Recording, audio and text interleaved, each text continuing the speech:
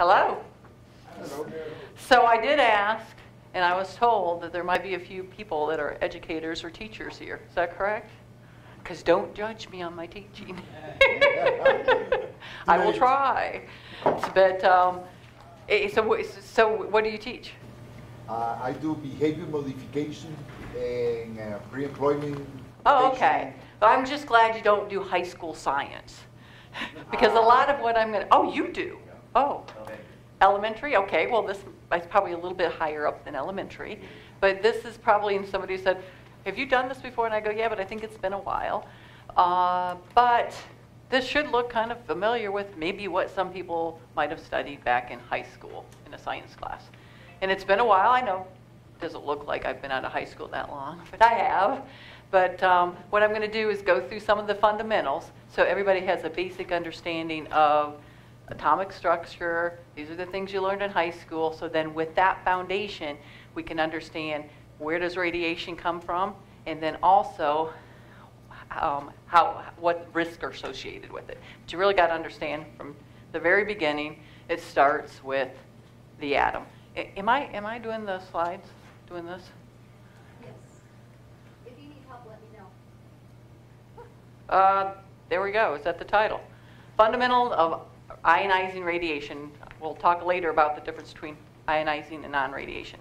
But this is all about ionizing radiation. And that's what we are concerned with in the protection of health physics. So it all starts with the atom. And most people, no matter how long they've been out of high school science, remember that you have a nucleus that's made up of neutrons and protons, and then you have electrons circling in the orbits outside the nucleus. Atoms are the building block of all matter. So what happens is you have a nucleus, and this actually is pretty good schematic to show how large the neutrons and protons are in relationship to the electrons, the orbiting. So, and even the mass. So neutrons and protons have, although it's very atomic mass, it's very small, but compared to the electron, the little red guy out there in the circle, it's much larger than electrons. And that is going to be very important as we continue to go forward to understand mass and the neutrons that might come out of the nucleus and why that mass is important to understand. So the nucleus and nuclear materials become the founding blocks for the atoms. Similar atoms form elements. So for instance, you can have two atoms and then you have a hydrogen element, helium, so forth. Elements combine to form molecules. So you have hydrogen and oxygen that becomes the molecule of water. And then you have lots of different molecules that could form compounds. Uh-oh. There we go. Okay. This is kind of fundamental and a basic that we have to understand, so there we understand radiation. So the number of protons define the element. So if you have 5 protons, always going to be the same element. However, if the number of neutrons differ, then it's an isotope of that same element. Okay, and I'll show an example in a little. So the isotopes of an element, and they all going to have the same chemical properties. You aren't going to be able to distinguish them. So, for instance, this is hydrogen. And the reason I like to show hydrogen is because as members of this board, sometimes you're going to have presentations on our underground test area, and the isotope of concern is tritium. Okay? And notice I said isotope. But the element is hydrogen. So tritium is an isotope of the element hydrogen. Okay? So if you look at this, normal hydrogen has 1 proton, 1 electron. And see, if you look at the nucleus, they all have the same number of protons. And remember what I said? The number of protons, they're all the same. Then that's the same element. However, as you can see, the number of neutrons differ. So when you have 1 neutron, it's called deuterium. And then if you have 2 neutrons, it's called tritium. So essentially, tritium is an isotope of hydrogen, and the difference between it is the number of neutrons. However, if you had a hydrogen, normal hydrogen, and you had a tritium hydrogen atom, chemically they would be the same. You would not be able to separate them. So that's very important. So if you end up having it combined with oxygen, and you have a water molecule, one with hydrogen and one with the tritium, you would not be able to distinguish it from a chemical perspective. It's going to behave the same. And that's where sometimes it's referred to as heavy water. Heavy because it's heavier because it has those 2 neutrons. Okay? So, this is the notation. So as you can see, the X is always the symbol of the element. The Z number is the number of protons. So if you look up in the corner, and the atomic mass is the number of protons and neutrons. So for instance, if we took tritium, the X would be an H. The Z number is the atomic number, so it'd be 3, because remember it had 2 neutrons and 1 proton. And then the atomic number would be the number of protons, which is 1. Okay? So, what is ionizing radiation? So, in a world, we are totally surrounded by radiation. And it can be, when it doesn't have, it's very low energy, you can have radar waves, microwaves, laser, visible light. That is all known as non-ionizing radiation. Here's the electronic spectrum. So as, some of the ones I've mentioned as non-ionizing, they're usually very low frequency and large waves. Whereas when you get down to the ionizing radiation, like X-rays and gamma rays, high frequency, high energy, and very short waves. So, what is unique about ionizing and the distinction between non-ionizing, it has enough energy to knock electron out of the orbit. So this is a good schematic, and so what could happen if we go way back to these, you always have the same number of electrons as you do protons. Electrons have a negative charge, protons have a positive. So when you knock an electron out of the orbit, now you have 2 what I will call ions. You have a free ion as a negative charge, the electron that got knocked out, right? And you also have an atom now that has a positive charge, because now it has more protons than it does electrons. So then that's what's called ionizing radiation. And typically what it means, it's been ionized. It now has either a negative or a positive charge. So the nucleus can either be stable or unstable. Rule of thumb, the stability of a nucleus is generally related to how heavy of element it is. So if you look at the periodic table, the periodic chart, as you go further, and usually what they call transuranics, those that are beyond uranium, are typically always unstable, the heavier elements. Not always, but those all are, but generally rule of thumb, that's usually how it is. So essentially what's happened, stable nucleus, they have the right number of protons, the right number of neutrons, and right number of electrons, and they're just happy, they're stable. They're okay with their state, if you will.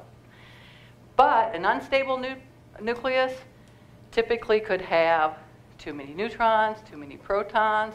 They might have, electrons might have been knocked out of the same. So it's not happy in its state. It therefore is unstable. And so as an unstable nucleus, it's trying to figure out, how can I get stable? And essentially, stability is typically defined by having about the same number of neutrons and protons in that nucleus. So,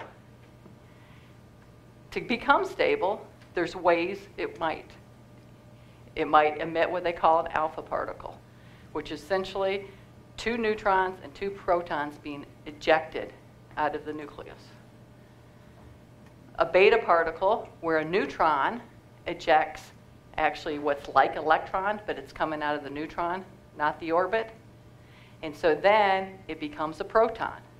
But that beta particle is then free, and it's kind of like a free electron, although its origin is from the nucleus. That's why it's not called an electron, but it's actually called a beta particle, and it has a -1 charge. Positons, neutrons, we're not going to get into that because really on the board, what we're going to usually deal with is alpha, beta, and then also this gamma radiation. So if you remember, if we go back to the spectrum, the very end are these gamma rays, which are essentially are just like X-rays. The difference is the origin. So when you go get an X-ray, a gamma ray is very similar to the characteristics of an X-ray. The difference is the origin. So they're usually high energy and short waves. And they typically can accommodate. So for instance, when the neutron ejects the electron, the beta particle, a lot of times there's some excess energy with that, and what that is gamma rays, which is comparable to X-rays.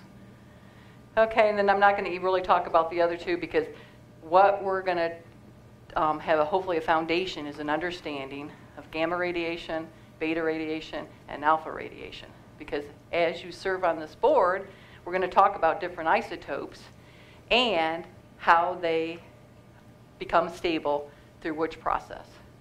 Through alpha emissions, beta emissions, or gamma rays. Okay, so right there, the alpha particle, remember I said it's essentially 2 neutrons and 2 protons. And because it emitted both neutrons and neutrons and protons, it changes the element. Remember, because you no longer have the same number of protons, so it's no longer the same element. And the mass is different because you've also lost protons.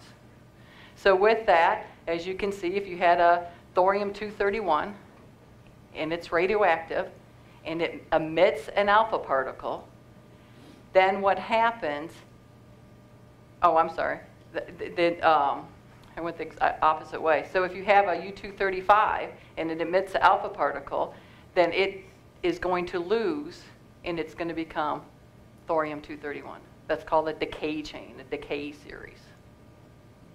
So sometimes you're going to end up with a new element, and sometimes you're not. But here, because it's a very, very heavy on a molecular scale, very heavy.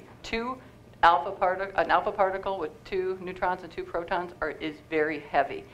And so that can actually create a lot of ionizing to take place if it was to come into contact with living tissue. So that's why we say it's a highly charged particle. It's got a charge of 2. It's heavy.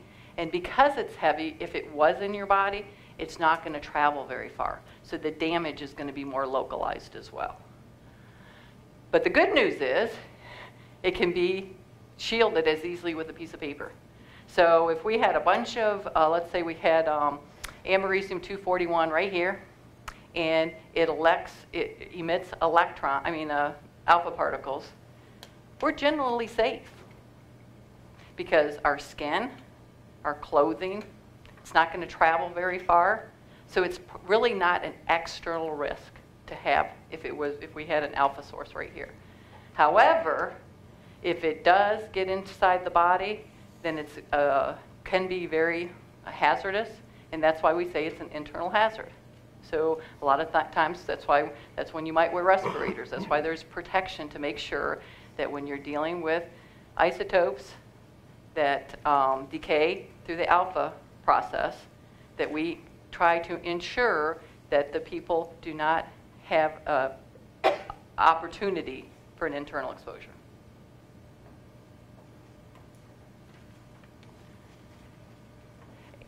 And I don't know if I covered it later, but I will say, so this is some of the things that are more associated with our soil sites. So when we do remediation of soil sites, we have some that are alpha emitters. Okay? Keep that in mind.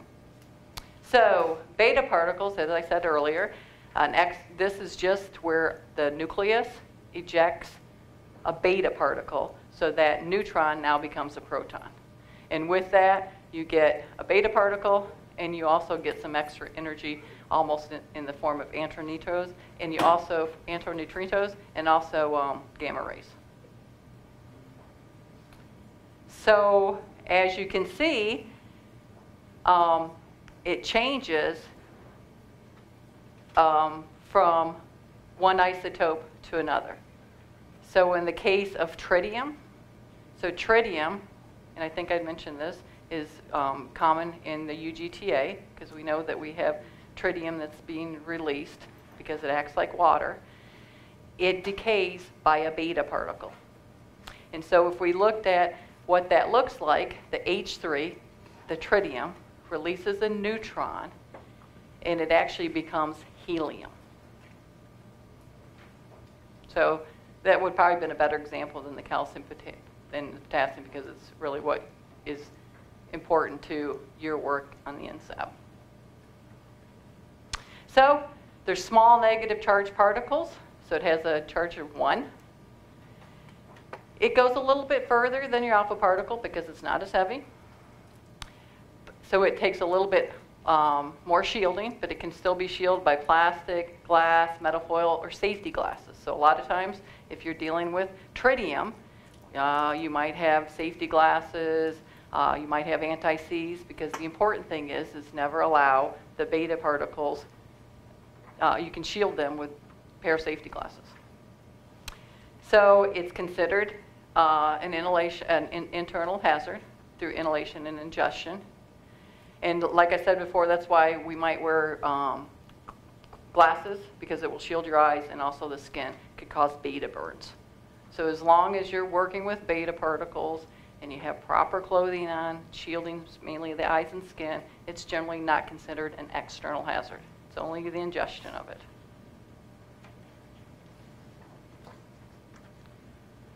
Gamma rays, and as I mentioned, these typically are accompanied beta particles.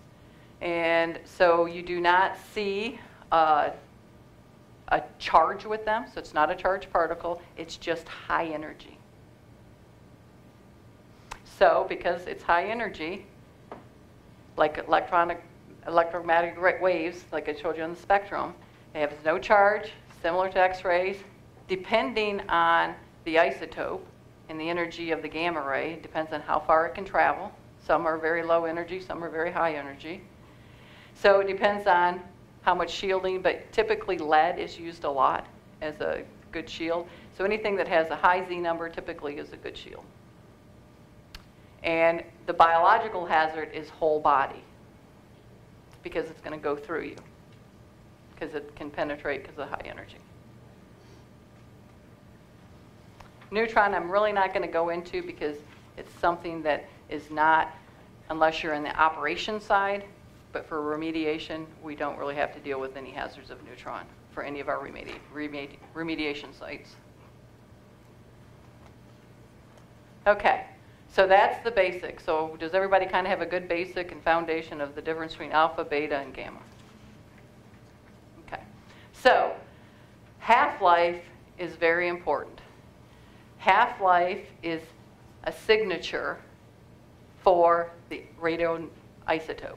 So the isotope that is actually radioactive all have a unique half-life.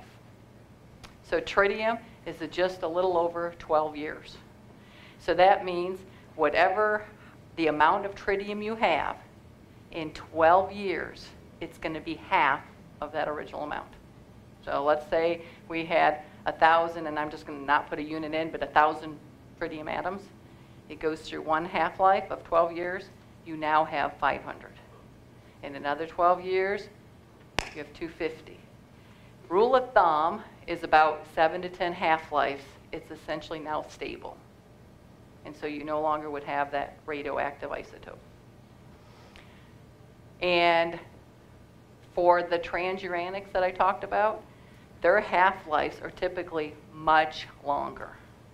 So you can be in the millions of years for uranium, some of the isotopes of uranium and plutonium. So essentially, you're never going to measure a half-life. And for some of those just of interest, that's how a lot of times we date things. You heard carbon dating? That's based on the half-life of carbon. So if we were to have something and we can use carbon dating based on the half-life of carbon.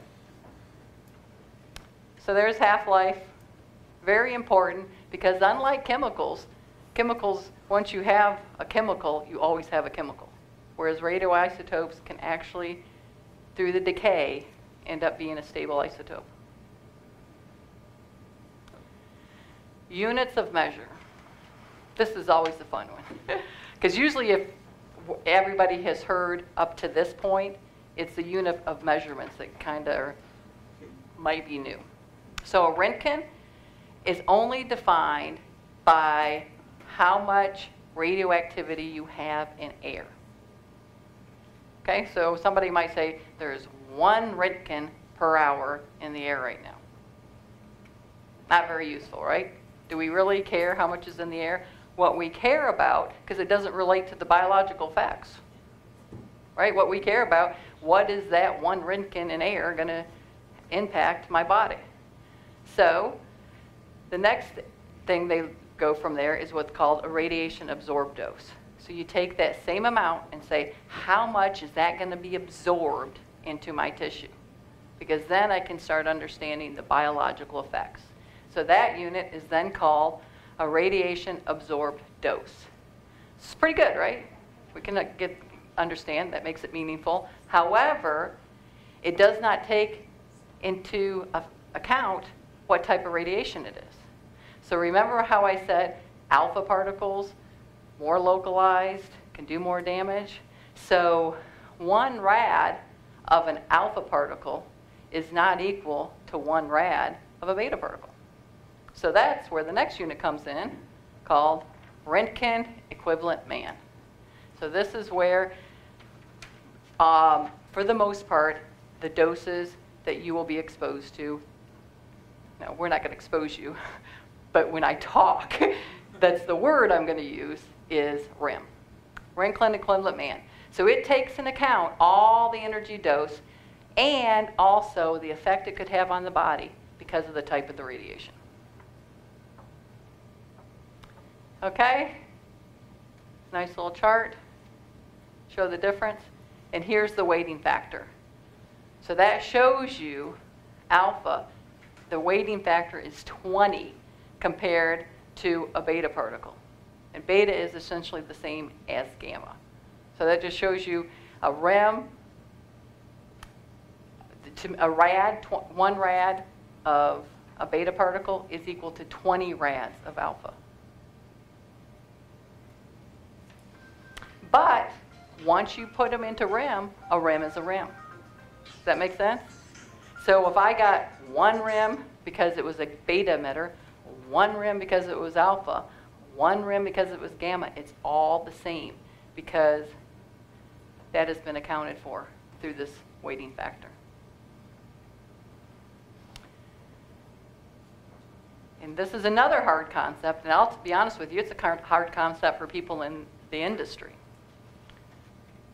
1 REM of external exposure is the same as 1 REM internal because of the Roentgen equivalent man. And even think about it, when you're exposed to gamma, you might feel good thinking, oh, it's just external, it hasn't went internal. Oh yes, it has, it went through you.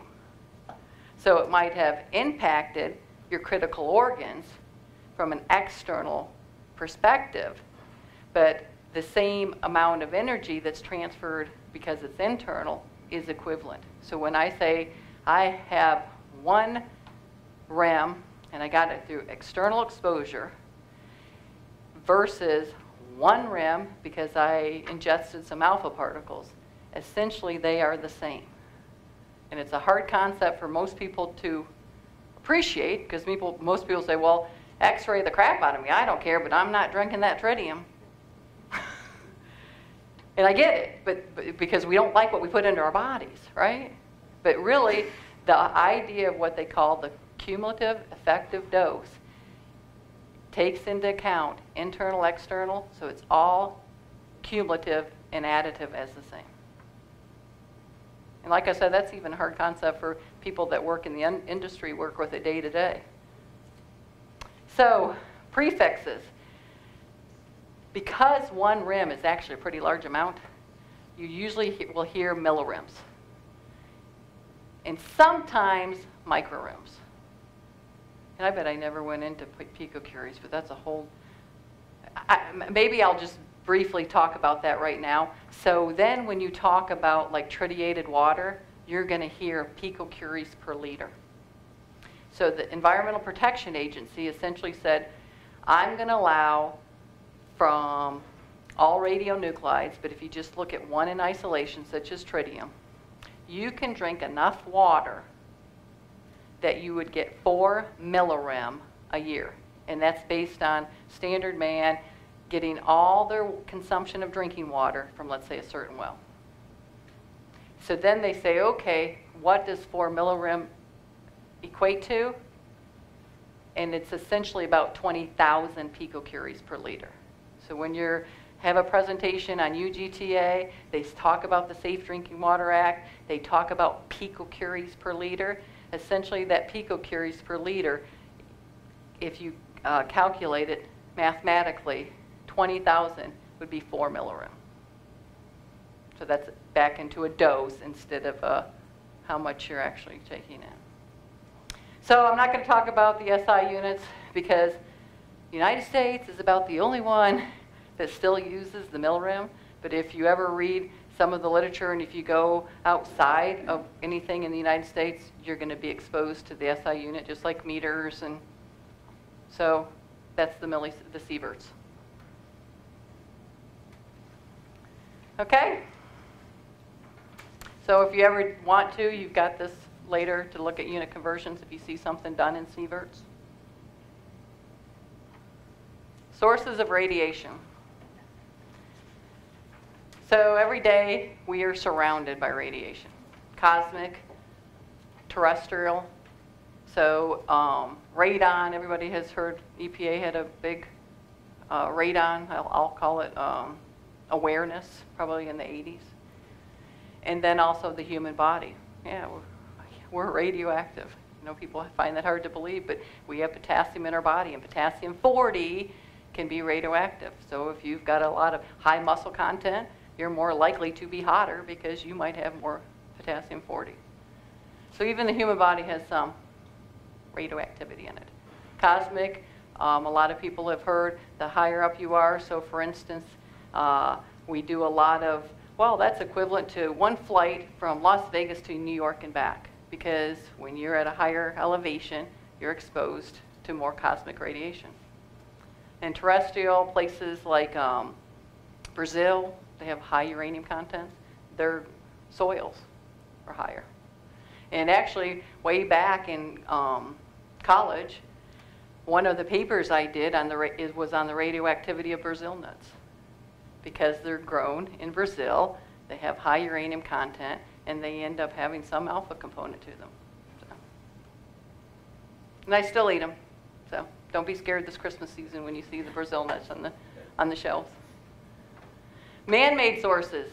This is huge. Medical radiation. If you go back 10 years, we've probably more than doubled how much people are being exposed from medical. I mean, you don't have to, but if I ask for a show of hands, I'd say, how many have had a medical procedure? There's a lot out there. Because the medical industry is using more and more medical procedures that rely on radiation. Nuclear power, believe it or not, that's actually a pretty small component. And I'll show you the chart later. Consumer products, some of your exit signs used to, some of your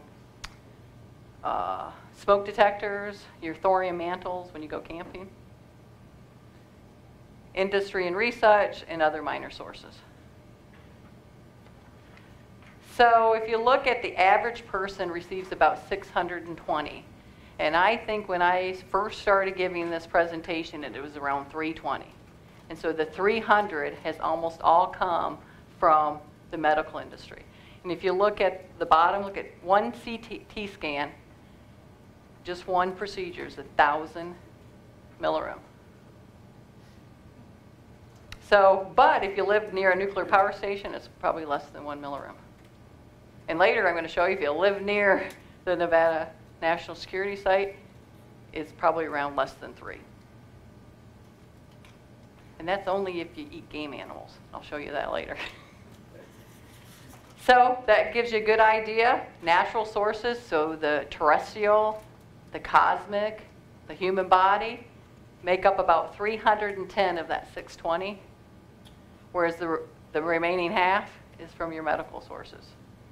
And of course, that's only average, because a lot of people might say, I never get medical sources. And the 310 is average too, because it could depend on where you live. So there's the nice pie that shows you where it's kind of that in a nice illustration of the pie. And as you can see, the nuclear industry, is it showing on there? The industrial is a small piece of the pie. And another thing that a lot of people don't know, a lot of your coal burning actually release more radioactive emissions than nuclear power plants. They're getting cleaner, but in its day. Biological effects of radiation. I know. You really think that the Teenage Ninja Turtles got their powers from being radioactive, right? Well, unfortunately, science has said, probably not. In fact, I hope sometime they bring in one of the, he used to be in DOE, and he's done a lot of low dose theories for the Department of Energy. And he essentially says it is hard to do mutations with radiation. It's a really good killer. It can kill a cell, but it usually does not mutate it. So, and we'll look at that later. So anyway, I don't have any superpowers. I've been in the industry. Wish I did, but I don't. 2 categories, and this is significant. So acute and chronic. So acute is a one-time large dose. So back in the day, when the science of health physics or radiation protection was just getting started, most of our understanding was based on acute doses. We had Hiroshima, we had, even later we had Chernobyl, so we had the atomic bombs. We've even had criticality accidents during trying to understand and develop the bomb. There were several deaths, fatalities in the United States because of criticality accidents. So there's these large acute doses. So a lot of the standards still today are based on extrapolation of acute doses, which is a large one-time dose. So a one large time dose, here's essentially the effects you're going to get. You can kind of say a rad is similar to a REM at this point in time. But as you can see, about 500 rad, 500 REM, is when you could actually start seeing mortality. And that's with no supportive care. And the reason I say that, because a lot of times you have an accident, you might have bone fusion transplants. Remember when the Fukushima thing came about and we put, they were saying the whole thing about iodine, take it in your thyroid, because then it blocks. If you put non-radioactive iodine in your thyroid, you're saturated. So that's the idea. So then one of the radionuclide isotopes of iodine, if you were exposed to it after an accident, you usually don't have thyroid uptake because it's saturated with the non-radioactive isotope. That's how that works. So anyway, so those are some of the things that we know from all the data that's out there from the nuclear bombs in Japan, Chernobyl, even some from 3 Mile Island, less because there wasn't very much acute exposure, but also the criticality events. So chronic is usually a small amount over a very long period of time.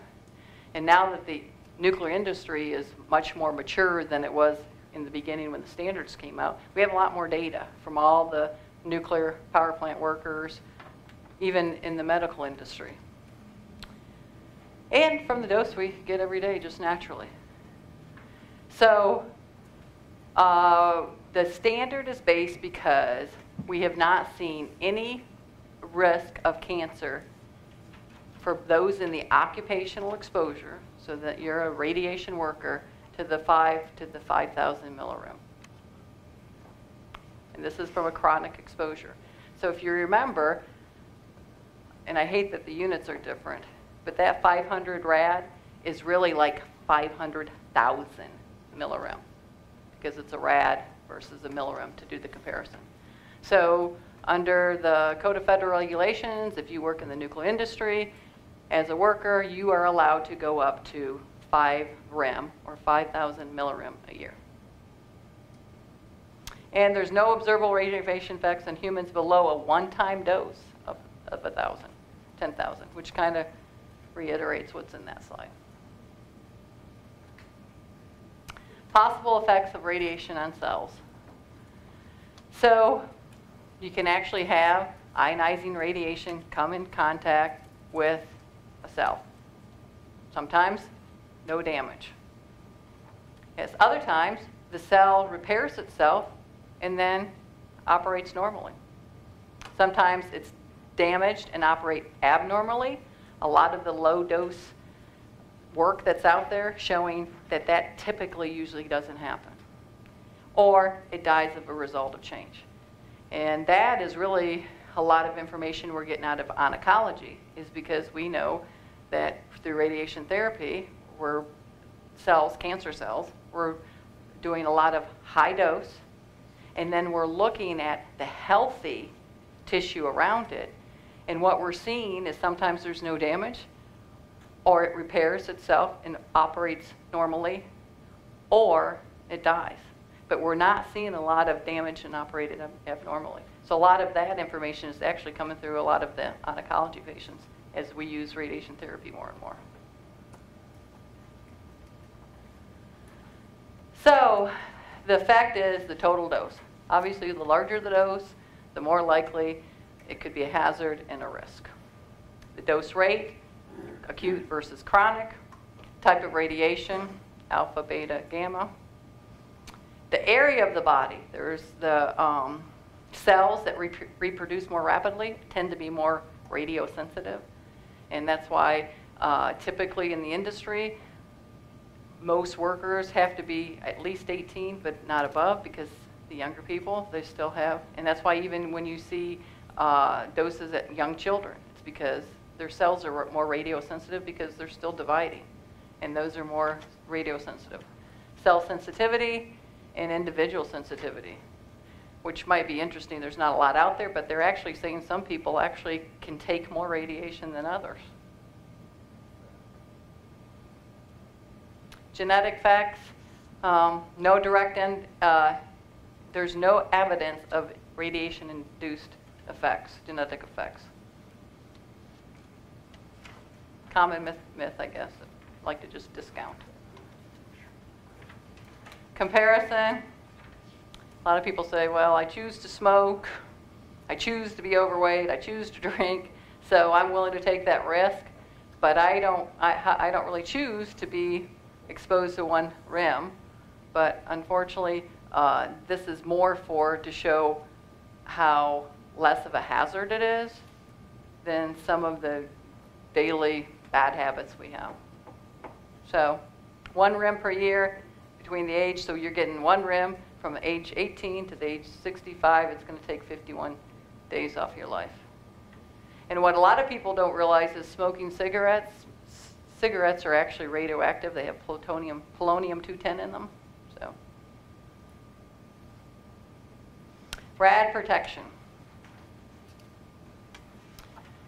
So we have this thing in the industry that's called as low as reasonably achievable.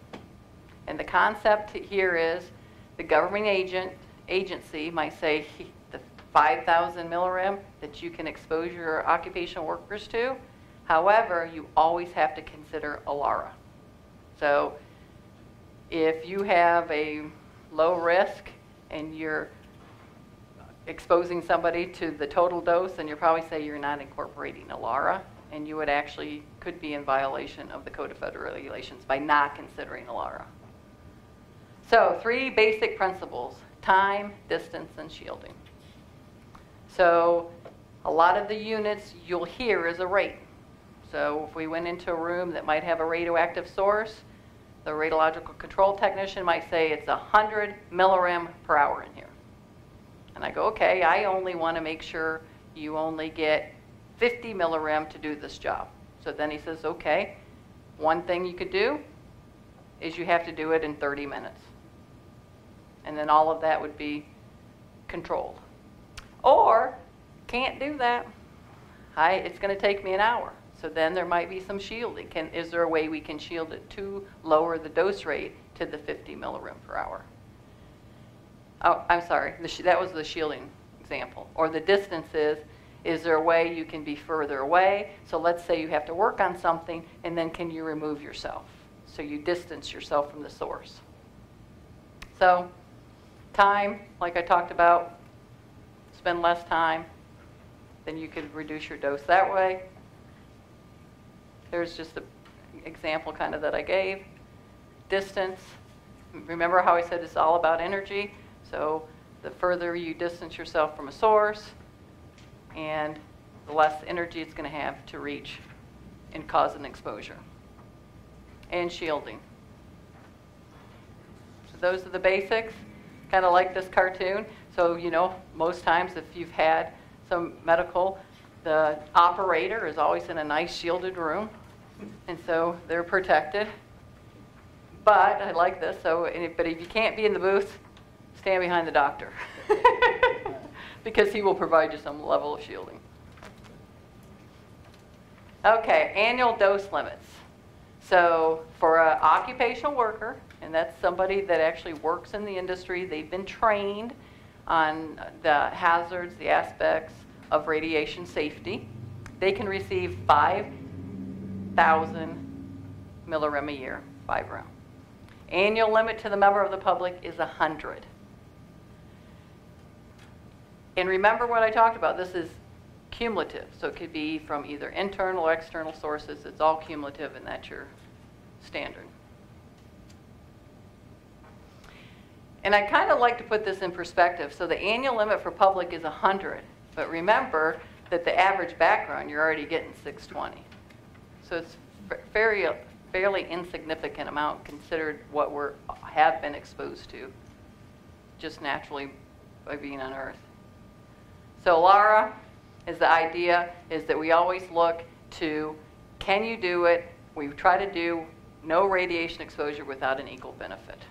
And also some of the things we could do, look at LARA, is if you're going to be in there and you're going to be in a respirator, but you're going to have to be there longer, would it be easier to take the respirator off and have some internal dose at external so your cumulative is less? So there's even certain things like that that the radiation protection engineer would look at from an LARA perspective. This, I don't know, I think I saw the summary. Somebody had the summary of the annual site environmental report. They all do? This is an amazing report, and the summary is very readable.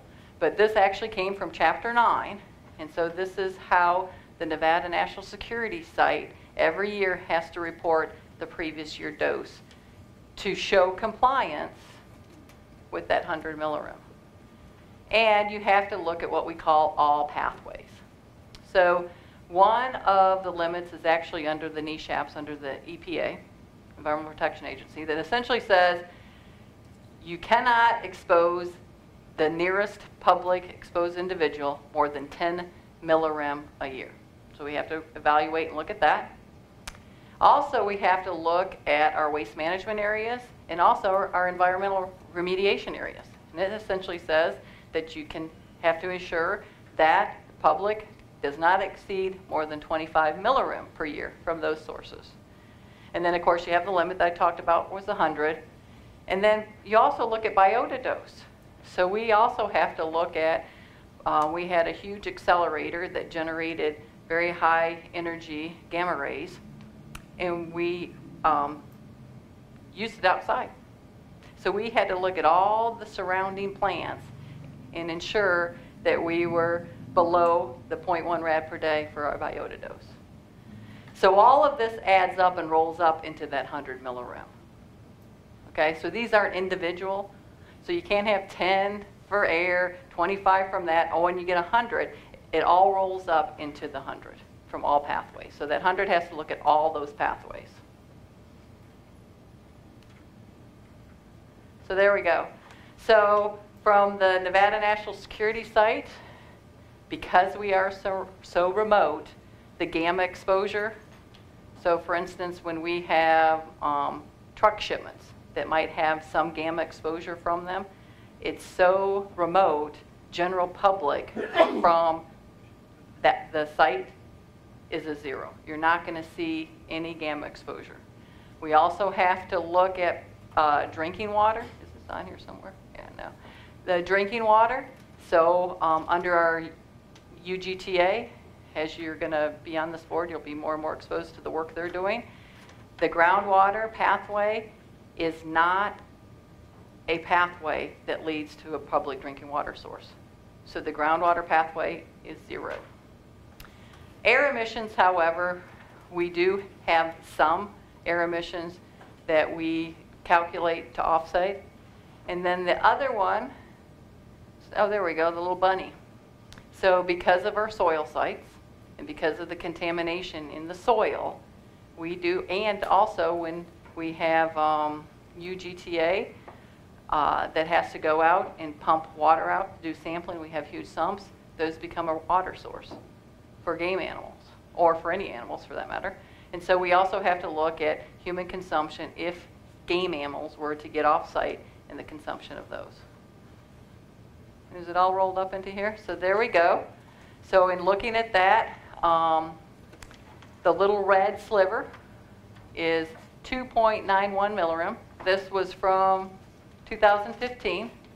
And the majority of it, it's not broke down in here, is actually the consumption of game animals. So we have a little bit of air emissions, but we do have some game animals that we knew primarily have used tritium drinking water sources. And so if they were to get off site and a hunter consumed them, we're looking at less than 3 millirem from the dose from our operations. And that is the interesting, and it's all in Chapter 9 if you guys want to look at that, or it's probably in the summary as well of how we look at the dose to the general public based on all those pathways. 10 minutes early. So I guess I can open it up for questions, or?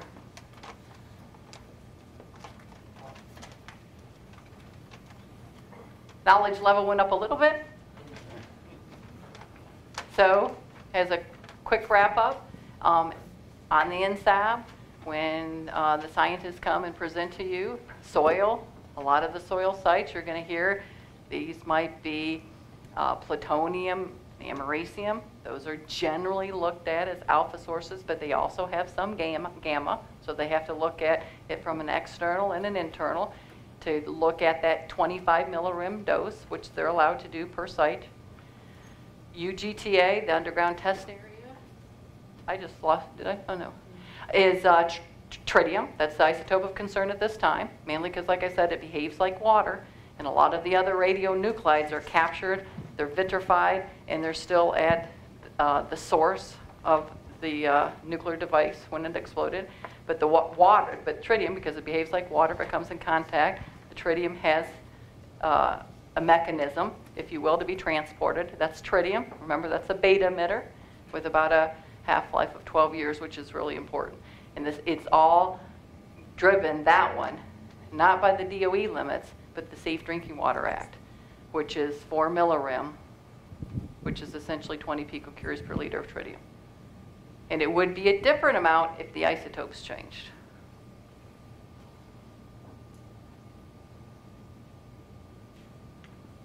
Good. Thanks for having me. Yeah, does anybody have questions for Catherine? She's going to stay with us this evening if you have any other radiation questions. She's going to stay for the briefing. But I really want to thank you for being here, and I hope we can show her some appreciation as well. Thank you.